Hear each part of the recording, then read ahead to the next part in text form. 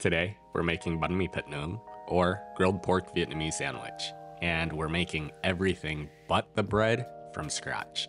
Now, Bánh Mì Thịt Nướng was my favorite bánh mì growing up, and every bite takes me right back to my childhood when my dad would take me to Saigon Deli after youth group to buy me some snacks. Now, one of the things I always ordered was Bánh Mì Thịt Nướng. And for this video today, we'll break down how to make the pork skewers, the pickled veggies, and the Vietnamese butter or ba that'll all go in the bánh mì. So do me a favor and make sure you like, comment, share, and save this video.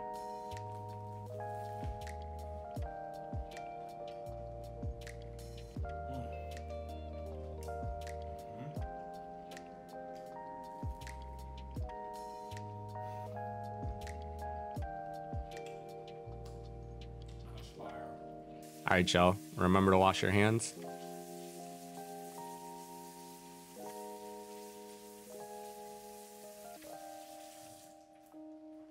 The first step is prepping our pork. I have about 4 pounds of pork shoulder that I'm going to slice up thinly. The pro tip for making it easier to slice is throwing it in the freezer for a few hours before you're ready to cut. Partially freezing it helps firm up the protein and makes it way easier to slice. And while we're cutting this, we just want to cut the shoulder against the grain to make sure that our pork is as tender as possible. And here's the real pro tip though. Just ask your butcher to slice it up for you. Or buy the pork pre-cut. You can usually find it at any Asian grocery store and it'll be alongside the other hot pot or shabu shabu meats. It might be a little bit more expensive, but you'll save a ton of time.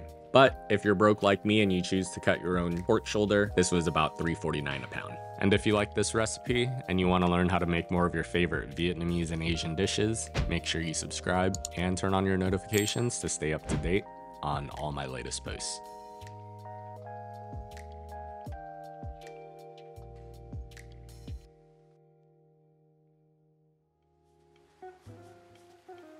Once we have all the pork cut, we'll move it into a bowl and get it marinated. We'll start by adding minced lemongrass. And I like processing my lemongrass in a food processor and storing it flat in a Ziploc bag. I usually do this in bulk as it freezes really well, and that way I always have minced lemongrass handy. And I don't know about y'all, but mincing lemongrass and garlic is probably my least favorite thing to do in the kitchen. So I try to avoid it as much as possible, but sometimes you just gotta suck it up. So we'll mince up the shallot and we'll get that into the bowl.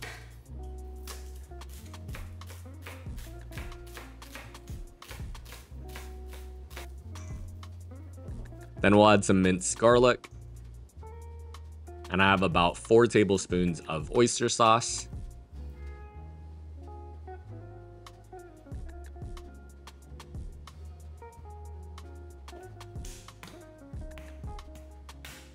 And a couple tablespoons of soy sauce, a splash of fish sauce.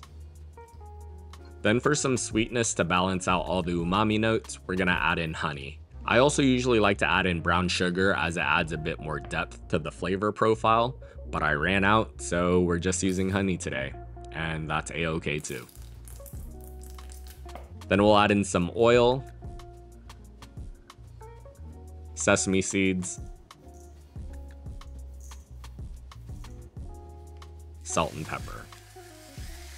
We're gonna get our hands dirty and give that a good mix. And there's something so visceral about touching food for me, but feel free to use tongs or wear a glove if your hands are shy. If you're like me though, just make sure you wash your hands thoroughly and often. Once our pork shoulder is all mixed up, we're gonna let this vibe out in the fridge. Overnight is best if you have time, but an hour is okay too. We'll let our pork vibe out and we'll make our pickled veggies. We'll start by peeling our daikon and carrots, and look at how massive this carrot is though. And then when they're both peeled, we'll cut these into matchstick pieces. You can also use a box grater instead to make it easier, but I like the crunch of these bigger cuts. When our carrots and daikon are all cut up, we'll toss them in some kosher salt to draw out the moisture, and we'll let them sit for about 10 to 15 minutes. Then our pickling liquid is just equal parts sugar, vinegar, and water. We're gonna heat this up slightly, just enough for the sugar to fully dissolve. We'll let this cool down before adding to our veg. Once our carrots and daikon are pliable like this, they're good to go. We'll rinse them off in some cold water, get them into a container, Add our pickling liquid and store in the fridge.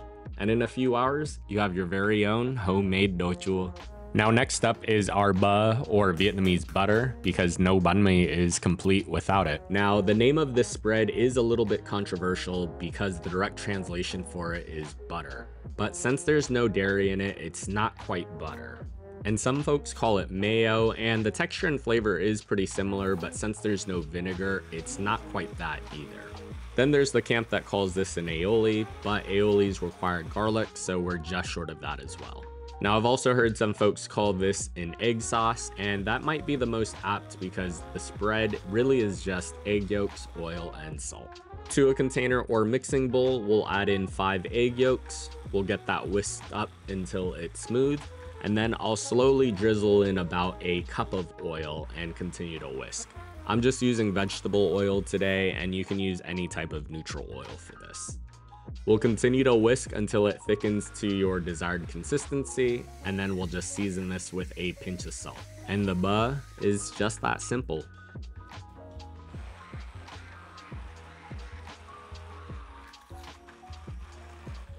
Then all that's left is finishing the prep on the rest of our fillings. First, I have some cucumbers, and today I'm using English cucumbers, but my preference is actually Persians as it has very little seeds and the skin is super thin, giving it the best taste and crunch for cucumbers. The ones at the market today didn't look great, so I opted for English cucumbers instead. We'll just slice these up. Then I have some cilantro that I'll dunk in cold tap water several times to clean and remove any sediment, and I'm just cutting off the woodsy end part of the stem.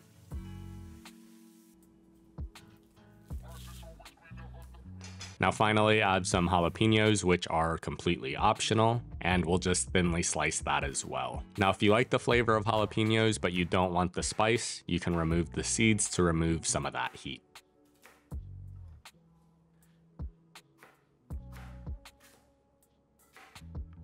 Now, once we have all of our prep work done, let's get our pork skewered up and on the grill. And before we do that, we'll want to soak our skewers in some water, as this will help it from burning too quickly on the grill.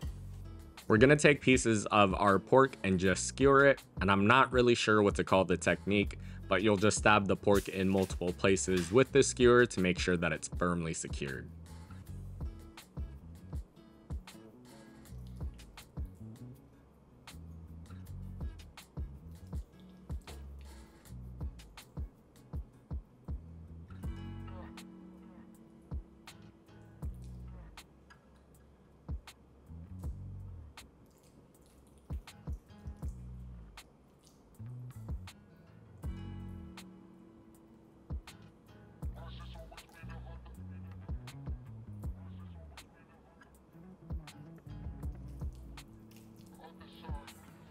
I'll show you a couple different angles of me getting it done, but basically it should look like this when it's all stacked up with no loose bits dangling.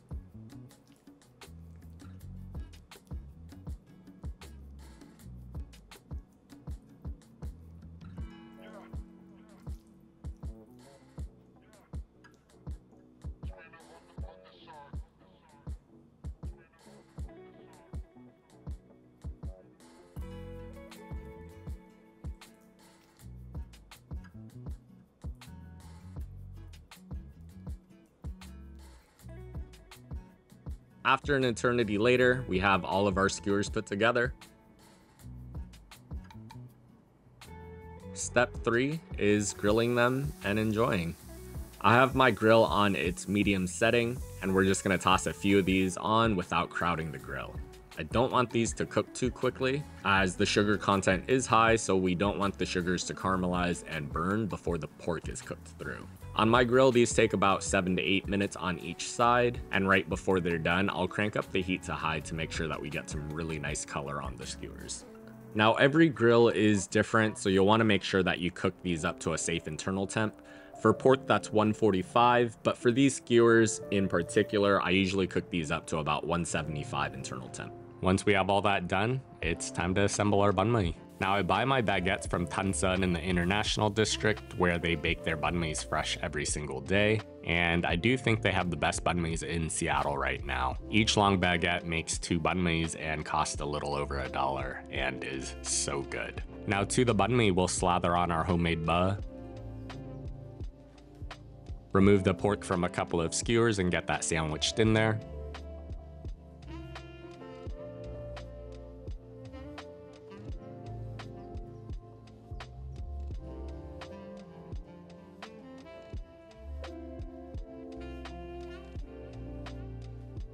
And then we're topping that with our sliced cucumbers, pickled veggies,